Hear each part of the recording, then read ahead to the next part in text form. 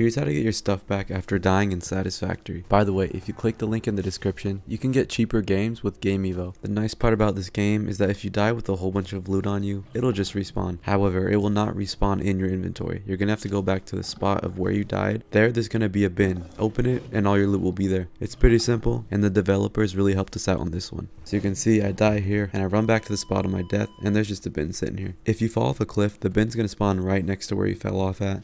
So don't worry about that. One thing that I realized after opening this bin and watching the recording is that I didn't press the button that says take all. Instead, I clicked everything individually, which you shouldn't do. You're just gonna waste time. And you can actually do this in any bin you use. So just a little tip there. The box will disappear after you've taken all of your stuff out, but it will only disappear if you've taken your stuff out. So if you don't see the box, that means you either had nothing in your inventory or you took the stuff out and didn't notice it disappearing. Anyway, I hope this helped. Thank you guys so much for watching. Please like and subscribe to support us.